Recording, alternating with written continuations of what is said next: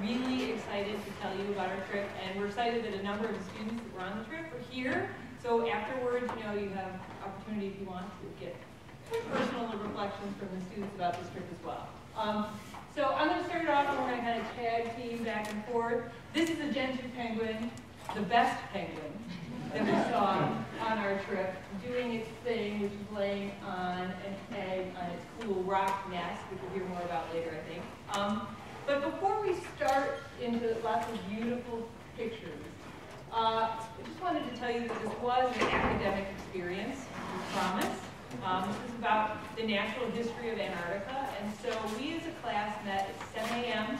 on Wednesday mornings, it's during the fall semester, to start learning about the Antarctic ecosystem before we went on the trip. Students got 3 credits for the class, and this satisfied their international perspectives requirement for course credit as well. And we had a variety of objectives, but they were essentially to just better understand the Antarctic ecosystem. What is it all about? Why is it special? What's the history? What are some of the threats currently to the ecosystem? And hopefully some of that will become clear as we talk about this in this talk. And so before we go to Antarctica, we thought it would be useful to talk a little bit about how Antarctica came to be. And so we go back hundreds of millions of years ago. Yes, Kevin is amazed. Hundreds of millions of years ago, we had this amazing kind of mass of land all in one cool, smushed together form. And over time, those pieces of land started to break apart from one another. And Antarctica was connected down here to Australia and Africa and South America, and it broke off and made its way from kind of more of a temperate area placement on the globe down to the bottom of the world. So it's one of the polar regions, and obviously the Arctic is the other polar region. And they are similar in some ways and quite different in other ways. And so that's where Antarctica started, and there's lots of interesting fossil evidence to support that the Antarctica was very different a long time ago from what it is today. Today, it is at the bottom of the world, and it holds a lot of S. It is the, on average, highest continent, it is the driest continent, it is the coldest continent, and it is the windiest continent. But it's not anywhere near the biggest. It's only the 5th largest continent. It's a continent that is basically 2 parts, East Antarctica, which is above sea level, and West Antarctica, which is below sea level, and then West Antarctica has this really cool peninsula that factors into our story that shoots out from it. It is a continent of land, rock, covered by ice. The thickest ice is 3 miles thick. It is also really, really important in the global climate for a variety of reasons. Very importantly, it's home to the bulk of the fresh water that the globe has, frozen on this giant ice sheet covering the continent. This is Antarctica with some landmarks, continent divided by basically the southern extent of the Andes. And we wanted this slide in here because this is where we went, right here. So it's a huge continent. We saw a whole ton of really cool stuff right here.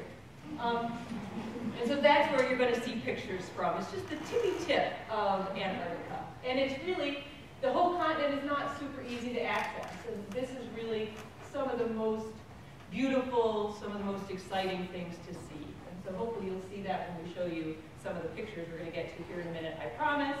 The last thing I want to show you is just a picture that I find amazing. It highlights another kind of special aspect of Antarctica, which is Antarctica, unlike the Arctic, is a continent. It's a landform surrounded by ocean. And the Arctic is ocean surrounded by land. And there's 2 kinds of ice in Antarctica that are very different and very important for global climate. The first is Antarctica itself, which is covered by ice that is fresh water. And then it's surrounded seasonally by sea ice, which is salt water, which at the deepest, the heart of winter, actually effectively doubles the size of Antarctica. And this beautiful white, surrounded by all of this blue, plays a really important role in reflecting solar radiation away from the Earth, keeping us cool. So that's just kind of what Antarctica looks like in deep, dark winter. We were there during the summer when most, but not all of this sea ice had gone away. And this is our group, many of whom are in here today. Raise your hands, wave a little. There they are. Woo! This is us in Ushuaia, tingling with anticipation to get onto the ship, which is where Steve is going to take over. Okay, thanks, Julie. All right, so I thought we would just kind of give you a little bit of background about some of the logistics and kind of how we got around and where we stayed and where our home was as part of this trip. So we'll talk a little bit about that. So this is our vessel. So trips to Antarctica are boat-based. So we did not, I'll preempt this question, we did not spend any time at research stations or anything like that. That's off limits to the general public. There are special permissions for that. So this was our home, motor vessel Ushuaia, and it's a fairly decent sized boat. It actually turns out it's a renovated NOAA icebreaker that's been sold to a tour company. In this case, it was Antarctica, and then they go ahead and lead expeditions on it. Capacity is 88 passengers and 44 crew. So by Antarctic vessel standards, maybe a little bit smaller than average, but certainly for an intimate experience there, spot on in terms of that. And I think most folks that took the class, and certainly Julie and I agree that this was a really nice sized vessel for this kind of trip. And just another image of that. This was at Deception Island, so our first landing there, and a pretty typical part of the environment there is penguins and lots of snow and ice. So very typical there. This is also the only time that we experienced any snow was the first couple days of the trip in this sort of upper part of the Antarctic Peninsula, and I'll get to the itinerary in a moment. One of the things that we learned about is the measures that are taken to preserve the Antarctic environment from invading species. And one of the rituals that you go through is every time you get on and off the boat, you go through a boot rinse. So that's what this is. So there's some water that's got some chemicals in there, some bleaches or detergents of some sort, mild ones, of course. So you walk through that, you scrub your boots, you walk through the next one to rinse, scrub your boots, and then you get onto the Zodiac. You repeat that process when you come back on. And there's a lot of procedures in place to try and prevent invasive species from getting established in Antarctica because it's such a pristine environment still to this day. In terms of our home away from the big boat, we spent a lot of times in the Zodiacs. And so this is one of the Zodiacs. You'll see a little bit more about that in the video. But we did all of our landings using these small boats here. Typically there were 8 to 10 people in them. This is members of our class right there on one of the landings like that. So lots of time in Zodiacs to get from point A to B off the boat. And then one of the real challenges, of course, is finding a place, a toehold, if you will, to land those Zodiacs. Because it's all ice and snow and there's ice floating around in the water, safety is a premier concern. And so this actually is one of the landing sites. The Zodiac came right up there, and you actually stepped onto this rock, up onto the ice, and then walked back there. And there were folks from the tour company there to help you get off of that. And that actually was a pretty good landing by some of the standards that we saw. So there's a lot of care taken just to get you a little bit of toehold there. So where did we go? Our trip was actually, it wasn't called Classic Antarctica. This is a map that they provided us. It was the Weddell Sea trip, which had an extra couple of days. But we started over here in South America, so this isn't oriented correctly. Came down in, crossed through the South Shetland Islands, up here to the Antarctic Sound. Tried to make a couple landings there the first day, 70, 80 knot winds. We were unable to do that. So then we decided to make a snap decision and came back to Deception Island, made our first landings there, then went down into the Bransfield Strait, made a number of landings here, came back up to Antarctic Sound, got another landing in there, and actually had a chance to spend some time along the edge of the pack ice, back to the South Shetlands, 2 more landings, and then back home. So that's kind of our itinerary there. Total of, I guess by technical standards, 10 landings.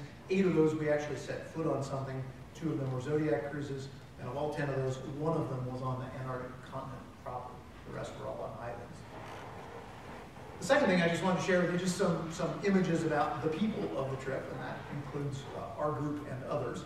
So again, here's a shot of I guess most of our class there in typical gear and typical environment. This was taken on top of Danko Island, one of the early landings that we made. And of course, lots of snow here, lots of ice in the background, open bay there. The boat was back around to the right there, so a fairly typical view for much of our landings. These are the scientific staff, and I think folks will agree we're really happy with the leadership that the boat provided. We felt like that was a really nice benefit of this trip. So this is Augustin, who was the tour leader, if you will, the scientific leader, and then Olivia and Lydia, I think, is that right? Yeah, they had similar sounding names. So the two of them were also some of the naturalists on board. So they were extremely helpful, extremely knowledgeable, and they made up all of the landing parties and participated in those things as well. So very, very good staff on there. Spent a lot of time on the boat. The landings really didn't comprise very much, so an average landing might have been maybe 2.5 hours, some are a little shorter, some stretched maybe to 3 hours. That means you're spending a lot of time on the boat, and of course it's daylight most of the time out there. It never really gets truly dark. Kind of got sort of duskish for a few hours in the middle of the night. So you spend a lot of time on the boat looking at things like ice, taking pictures of ice, looking at whales, things of that nature. So it's nice, really nice large front deck. I should mention that those sea conditions are pretty typical of what we experienced once we got across the Drake Passage. Notice it's not particularly rough. Nice sunny days for the most part, really spectacular weather on our trip compared to what it could have been. And then when we made the landings, of course, this is a really typical view there. So you're walking around in snow. The landings were very carefully scouted by the naturalists, so they get on shore ahead of the group. They pick out 2 or 3 vantage spots. When you landed, you were given instructions. You can go walk over to Augustin over there and see a penguin colony. Walk over to Lydia here. There's some elephant seals displaying. Stay behind this line, etc. It was very structured, very efficient, very, very well run, and you certainly were able to get very close to all the animals. This is just some Gen 2 penguins, and a typical scene there of what we might have encountered on land. And then this is just another example of the group there. We'll see a little bit better photos of these later, but these are some Waddell seals. And it turns out that a couple of them are actually doing what they call singing. They make a little kind of a musical, bubbling note. They have to be dead silent. You can hear them making that kind of a chirping. It's apparently unusual to hear that. And so the whole group of folks were here being quiet. And I know this was one of the individuals that was singing right there in front of us. It was one of the eeriest and coolest mammal experiences I've ever had. And I think that was probably the case for lots of folks. Really neat. And then we, of course, occasionally had time to have some fun. And so this was one of the other landings at Hydruger Rocks. And there was a nice little hill there, so lots of the folks, including some of our students, were taking a little short sled ride to the bottom. It wasn't very far there, so certainly had some time to have some fun, but everything, again, was structured to minimize impact on the environment. This was just on top of some fresh snow there. And then, of course, some of you have seen this, but one of the really cool opportunities was to take a polar plunge. And so all of our class took that opportunity. It had just finished snowing before this, so it was quite cold. I don't know what the water temperature was. I don't think any of us hung around long enough to take it, but it was probably, in the 40s or something like that. It's on top of an active volcano, so there was some steam coming up with a little bit of heat, but it was still pretty cold. So we did the polar plunge. And then just a picture of the entire, or most of the entire group that was on the boat, up on top of another one of the landings there. Kind of a nice group photo. Again, this is a rare situation where you actually had some exposed ground up top, and that would be the kind of place where things like penguins might nest as well. Okay, so Drake Passage. So kind of take you down there in the Drake Passage, just a few slides. This is sort of a unique environment that you have to cross going to and from Antarctica. And it's famous for having really, really rough weather, the roaring 40s, and famous for all sorts of seas. By those standards, we had a really, really easy passage. It was rough starting out to go down, and got calmer as we approached the Shetland Islands. Coming back, I think the first mate said it was his second calmest crossing in 60. It was it was the Drake Lake, if you will. So we made that crossing at the front end of the trip, and then again at the back end. And the Antarctic convergence, which is that clash between the warmer temperate waters and the Antarctic sea waters, we passed into that early in the morning on the 9th of December, spent the entire trip there, and then would have come back out of it sometime on the 8th of December on our return. That's a real sharp thermocline in the water with respect to water temperature. And you see a big difference in terms of the wildlife on either side of that.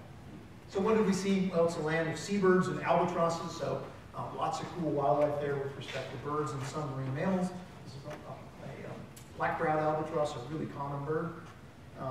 We also got a chance to see some of the really big albatrosses. This is a northern royal albatross, famous for being one of the 2 birds that has the longest wingspan of any bird in the world. So that's about 11.5 or 12-foot wingspan, so it's a really large bird.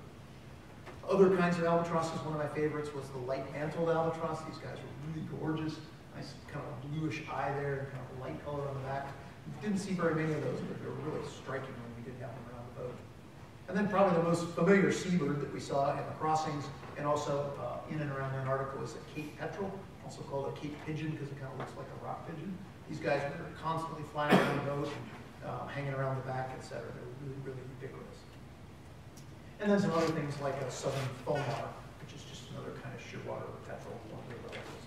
So lots and lots of seabirds there. It was really fun to watch them follow the boat. And of course, the Drake Passage, despite not being in Antarctica proper, also has some penguins. And this is a Magellanic penguin, an adult on the left with the baby on the right. It's fledged. So it was our first introduction to a couple species of penguins before we got to Antarctica proper. Okay, I'll turn it over to Julie. So one of the most spectacular parts of Antarctica, which I really didn't appreciate till I was there, is the ice and the scale of the ice on the land and the scale of some of these icebergs are just hard to even describe. But I'm gonna try. So we're just gonna walk through some pictures and talk a little bit about some of the snow and the ice that we saw. And so we did a lot of sailing from island to island, and always in an environment like this. Most of the time, we were really, really lucky that it was very sunny. There were a couple of overcast, one blizzard day, which was the day we swam. But mostly it was just lovely with just like, this is stories and stories tall. And it's hard to fathom it without being there and realizing, like we had a little zodiac boat right there, it'd be like a little dot that you could hardly see. And so we saw a lot of glaciers. Glaciers, as I'm sure you all know, are formed from snow, and it's too cold there for the snow to melt. So just year after year after year after year, it compresses, and further underneath the snow, it becomes ice. And this whole glacier is constantly moving due to gravity down towards the water. And then enormous 20-story, 30-story, 50-story buildings occasionally calve off as icebergs, and then they float around in the ocean, wandering around, and over 10, 20, 30, 40, 50, hundreds of years, they change shape and conformation, and then they melt away. And they're contributing fresh water to the seawater. And so we just saw lots of just remarkable continental snow and ice, as well as remarkable evidence of breaking up of the sea ice, given the time of year we were there, which is just creeping into summer. We had a fair amount more sea ice than I think we had anticipated, than the boat people had anticipated. So just beautiful whites contrasting against blue water. Just these beautiful, incredible mountains covered with snow. And then also icebergs. And so we saw icebergs of various shapes and sizes and colors. The blue icebergs are the ice that is really old and has been compressed so much that there's hardly any air left in there, so what you see with your eye is blue.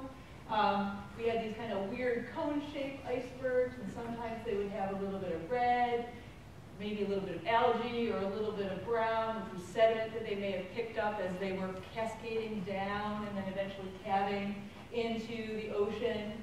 And then the scale of these things, there's huge ones, and over time they melt to tiny ones, but they start just ginormous.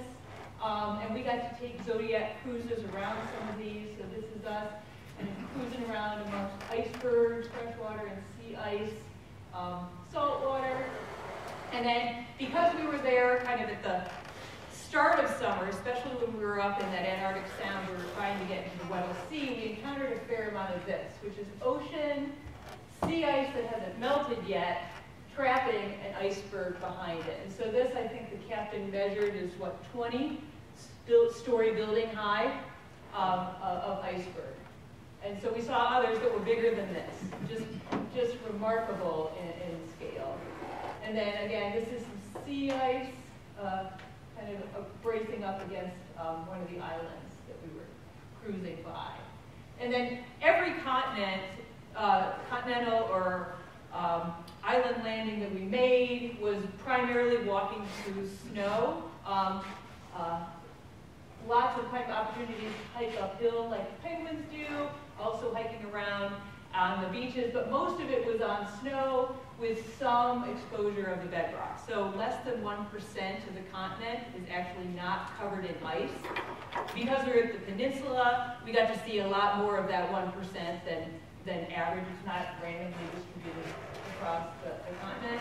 And so Antarctica continent proper and its affiliates, the Antarctic islands, are not home to a whole lot of charismatic megafauna.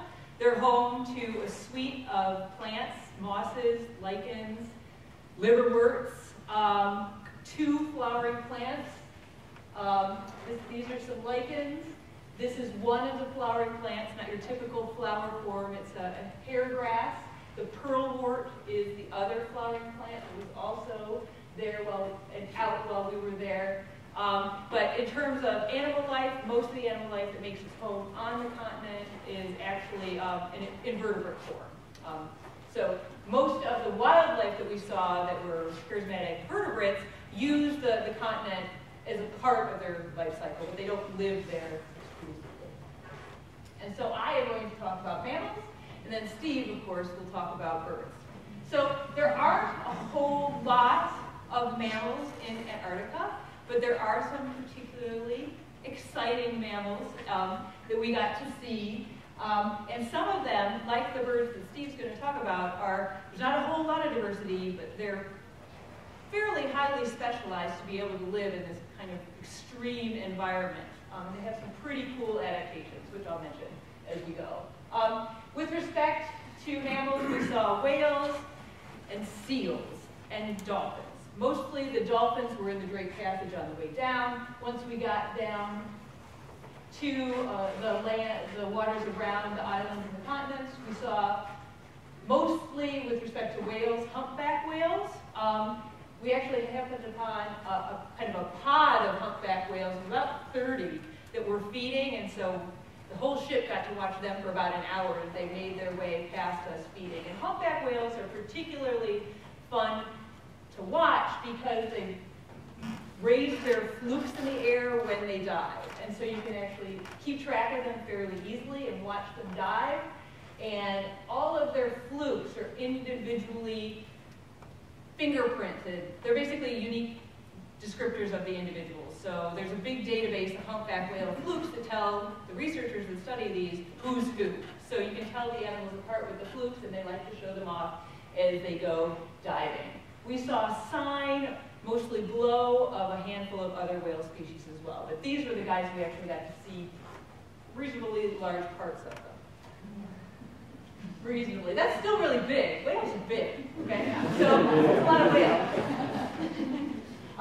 And then the other mammal we saw a lot of was the Weddell seal. Weddell seal. And these guys are big, blubbery, cute seals. They are true Antarctic seals, which means they are highly adapted to the Antarctic environment. Some of the species we saw were subantarctic species that spend part of their lives in the Antarctic. The Weddell seal spends its total life on the ice down in Antarctica. They have remarkable adaptations with their front teeth that allow them to live under the ice and then scratch open breathing holes to come up and breathe occasionally. And unfortunately, as those teeth wear as they age, a lot of times they drown, which is grim, but we didn't see any of that. We just saw them eat.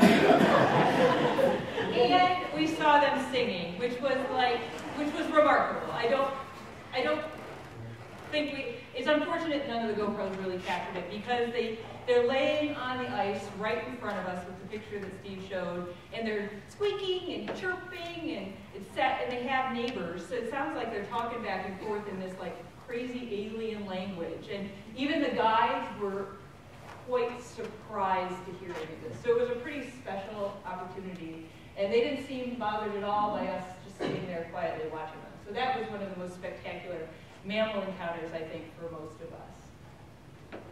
The other seal species we saw a fair amount of was the elephant seal. So these guys are not true Antarctic species. They go into more temperate areas during certain parts of the year, and then they come down to the Antarctic in other parts of the year. These guys are not reliant on ice. They prefer to haul out actually on rocky surfaces, and the time we spent But the biggest group of elephant seals was with a herd of juvenile males who were practicing and demonstrating for us their male-male competition. And so adult males will have this giant proboscis like an elephant, kind of, and they are really big, and they guard hundreds and hundreds of females in their harem. And so these guys were practicing with each other that competition. And you can see that even though they're juveniles, they have done a lot of fighting, even as youngsters, and you can see that here, where they basically snort and blubber and scream at each other and kind of run up like a big, fat, blubbery elephant seal can, and pound into each other and then bite on each other. And so we got to see kind of a lot of this, just right in front of us as we were wandering around that particular landing. And so there are a number of other whale species, there's a number of other seal species, but these were the ones that we most frequently encountered on our trip. And the final one, which you just saw once, is the crab-eater seal. And it is also, like the wet-nose seal, a truly Antarctic species. Similar adaptations for surviving in that extreme landscape. Oh, and the leopard seal, I keep forgetting. Yeah, So we also saw the leopard seal. And leopard seal we weren't even supposed to see, and then we saw it right after we were told we were going to see it. And this guy came right up to our Zodiac. So this picture is us taking it, like it's here, right here. And so what you'll see when we show the video is this guy swimming around the boat and under the boat. And this guy is the super predator of the seal world down there. And he eats other seals, and he eats penguins and dribways that we didn't get to see. But that was the other seal species. We saw leopards once, crab-eaters once, and then lots of whales and elephants.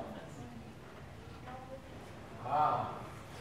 Okay, birds, right? What everybody's been waiting for. I think birds won the diversity battle with respect to mammals, although it'd be hard pressed to say which was cooler. But we saw about 77 species for the entire trip, but only about 25 of those were in Antarctica proper, so not a lot of bird diversity there either. So penguins, obviously, that's the namesake of the bird world down there, at least the thing that people associate the most with Antarctica. You know, we saw this guy on the cover photo. This is a gentoo penguin. It's probably one of the more common ones down there. There really are 3 common species. So we saw these at many of the colonies that we visited. Very charismatic. They're the largest of the 3 common ones there. Kind of the middle-sized one, and probably maybe my favorite among the 3 was the chin-strap penguins. I know Julie likes the gentoos. I think chin straps they're kind of the real snappy looking ones. A little bit slimmer, a little smaller than a gentoo. Just really cool, and some really neat behaviors in all of these. We'll see a little bit of that in a moment. And then the smallest one, as Augustin, the tour guide, said, the schizophrenic ones. These are adelies. And it's true that when you get up kind of close to a bunch of these, they tend to just kind of wander around back and forth, and they just can't quite figure out what to do, and then they all just jump in the water. So Adelie penguins was kind of the 3rd common species. And we saw usually 1 or 2 of these in each of the colonies. One of the big colonies, it turned out, had all 3 of them breeding, but typically they were segregated out a bit. And penguins, you encounter them lots of ways. We saw our first Antarctic penguins before we got to the South Shetlands. And anytime you see icebergs, you get an area that's got lots of ice. This is a real typical scene there. These are some chin-strap penguins sitting on the ice, and then you can see a whole bunch of them, just hundreds of them swimming around. That was real typical view there, just sitting on ice. Sometimes you encounter just flocks of them that are heading out to feed, so swimming on the surface of the water.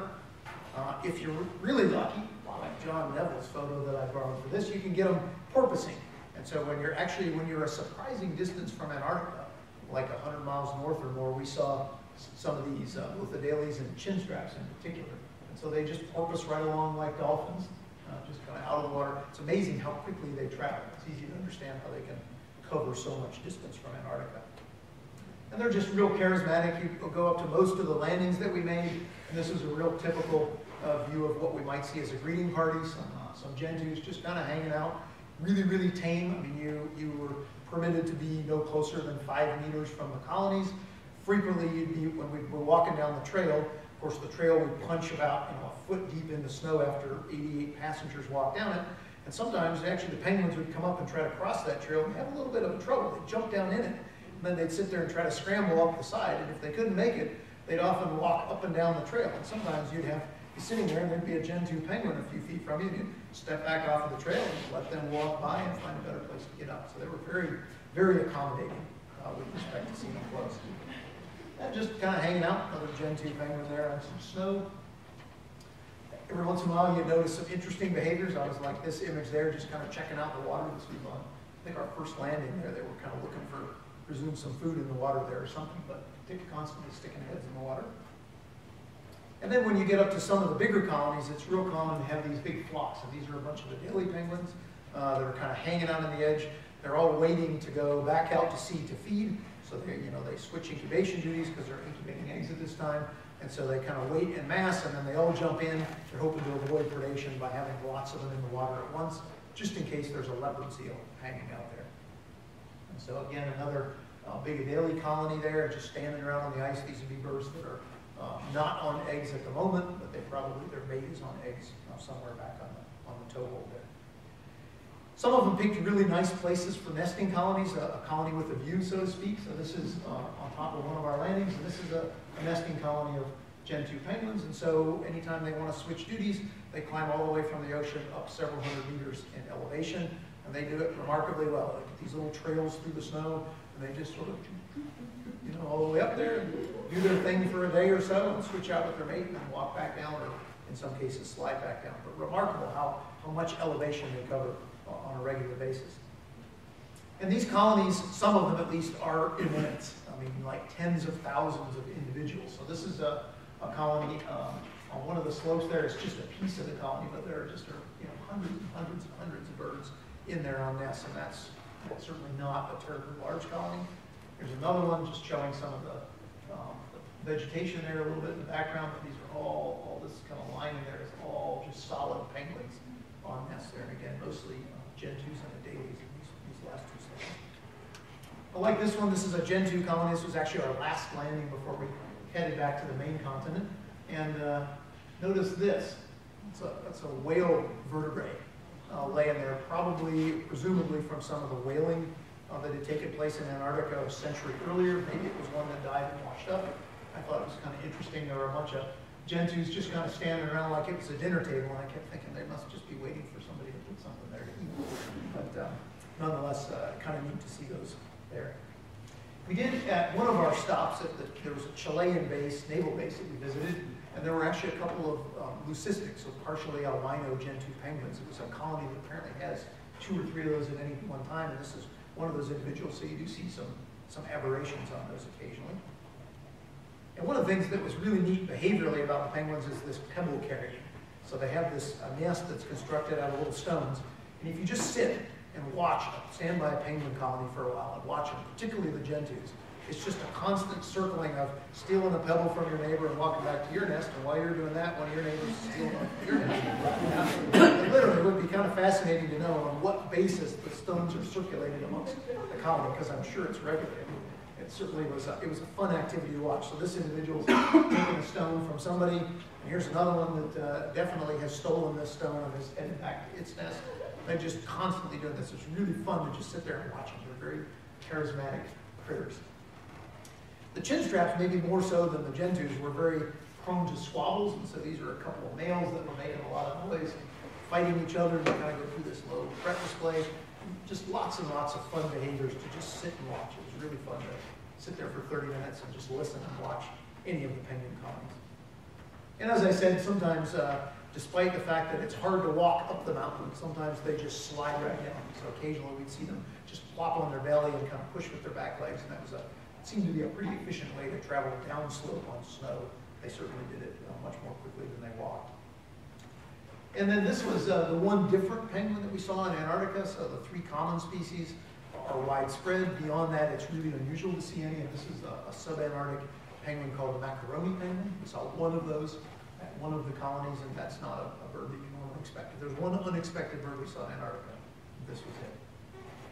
And then just a couple of slides to show you some of the other bird life besides penguins, and there were a little of them. This is an endemic down there called an Antarctic shag. It's a species of cormorant that's endemic down there. It's the only one of its order that would be down there. It's a fish eater, not surprising. One of the other really fun, charismatic ones is a snowy sheepbill. It's kind of in its own unique family of birds. There's no other close relatives. And a couple things to note, it's got a band on its leg. I still haven't tracked down where that came from.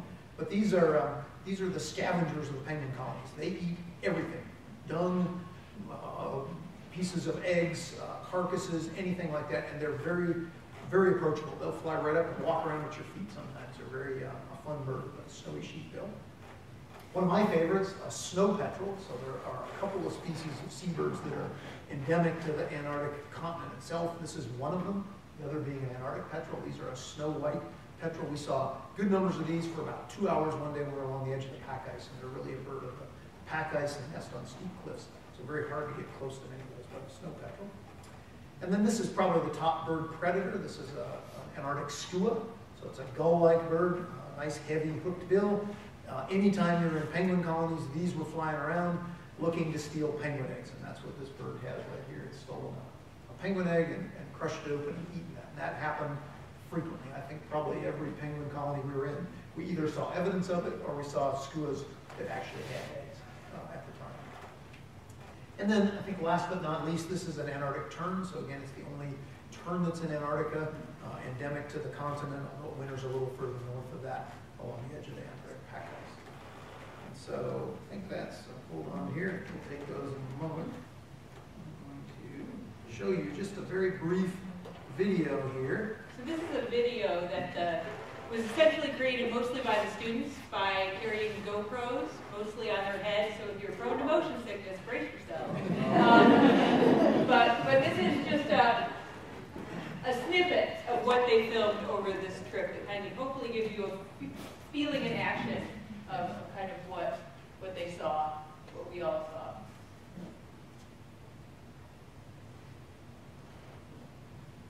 This would be a typical view from the boat as we were cruising in this was in the Bransfield Strait. Just endless mountain ranges. Like Julie said earlier, you cannot describe the immensity of the landscape. There's no sound. So, not yet. Kind of just, we're doing a panoramic around the boat here. You get a real sense of what's there. Maybe you guys could sing like Let Us See Us. We were hoping that you would come up and Well, I haven't heard. Audience I have no participation. idea. Yeah, the nice thing about this particular boat is that it's small enough that there aren't too many people, but it's big enough that there are multiple decks and multiple places to go outside. And so we had, except in the Drake Passage, one day when it was so rough that we weren't allowed to be outside, you could spend 24 hours a day outside looking at stuff. You could also go visit with the captain if you wanted to as well, to kind of see things from his point of view. And we should also thank Bill Shoemaker in the back for aggregating this material for us. So this was a ritual every time we made a landing. There's a stack of zodiacs on the back of the boat there, so they hoist them up. Have these guy lines to help guide them.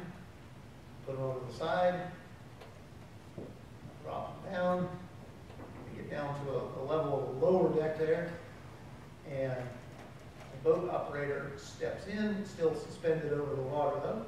Drop it into the water, unhook it, turn the motor on, and back away. And this was deadly efficient in terms of unloading 6 or 7 zodiacs. And then the loading process. So after we've cleaned our feet, we climb down this little gangplank.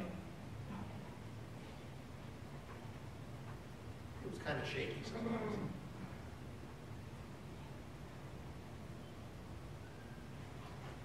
And of course, the boat ride over with something attached to your head. Perfect penguins that you can see. Right there.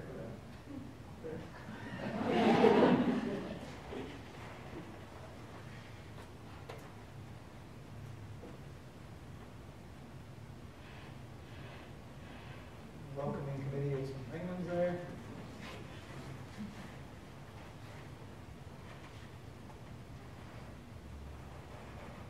GoPros are great, but it's hard to get steady footage when you're in an environment that's got lots of wind and rocking water.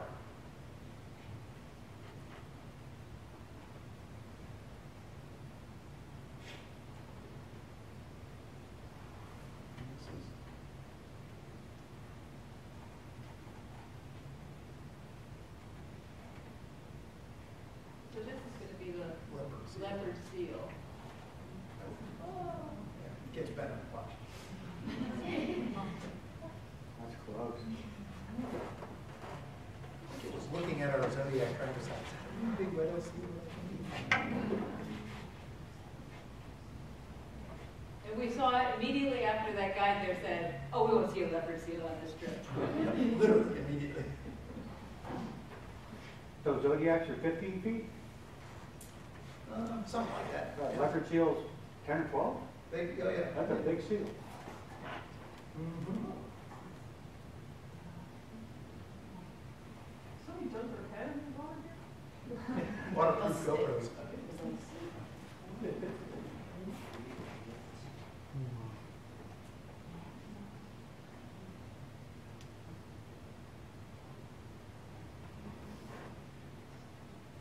They're just so supple, just smooth underwater.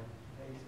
And we were out, we encountered this on a day where we weren't, on an evening when we weren't making a landing. We were just cruising along and it found us and swum amongst about the 3 zodiacs we had that were out, and then those 3 zodiacs went in and got new people and went back out, and the leopard seal stayed around to visit with all of the boats. So super curious. Just one of those zodiac cruises kind of along the edge of ice. So is it very noisy? Say what now? Is it very noisy? What is there anything that makes noise? If you're in a penguin colony, yes, otherwise. Yeah. It's quiet, wind. So that's the landing there. What was the temperature right here? In the 30s virtually the Yeah. entire time. Oh. It was delightful. Here to You here. notice the skies. This is the penguin colony on top. The penguin colonies are loud and smelly and filthy, but super fun. Another penguin colony up top.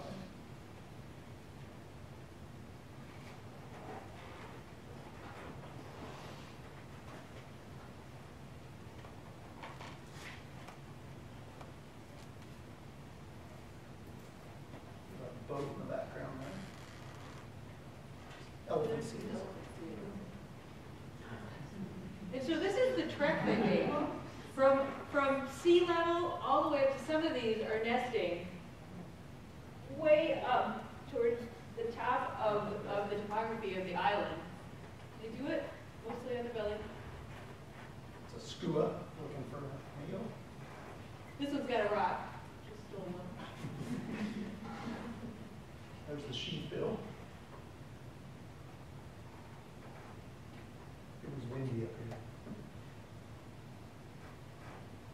Do they tolerate the sheepbills or do they chase them? No, they're fine. Yep. And then if we had sound, you'd hear a singing seal. So imagine these two singing back and forth to each other. And they were doing all this funky fun with their back end too, kind of twisting like they were stretching. And the penguins just walk right through. Yeah, you get near these colonies, there's always penguins walking both ways. And the naturalists were quite good, I think, at trying to control people's enthusiasm for getting closer to things that maybe they should have.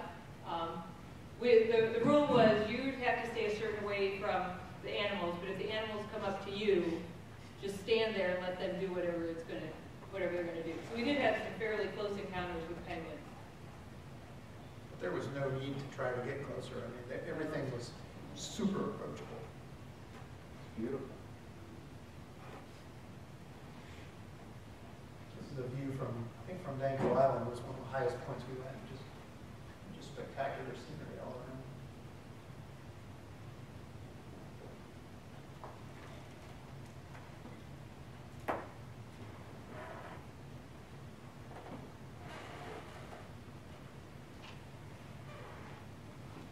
There we go. So that's what we had to say. We'd be happy to answer any questions that you have. Thanks.